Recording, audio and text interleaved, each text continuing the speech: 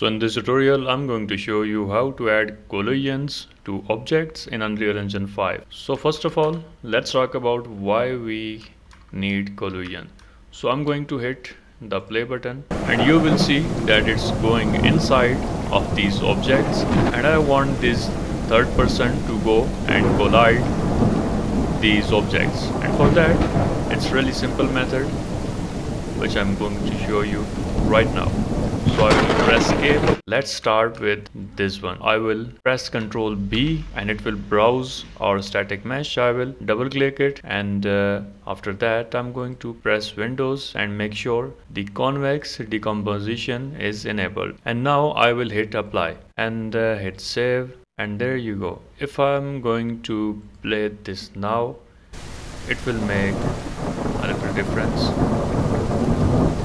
So yeah, as you can see, it is colliding, but it's not so good.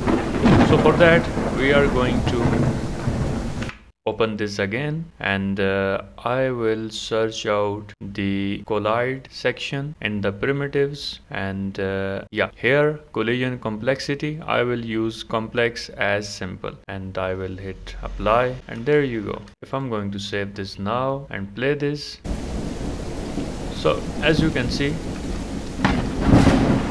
it is now colliding perfectly. So we can do the same with these objects. So here is how you can add collision to objects in Unreal Engine 5.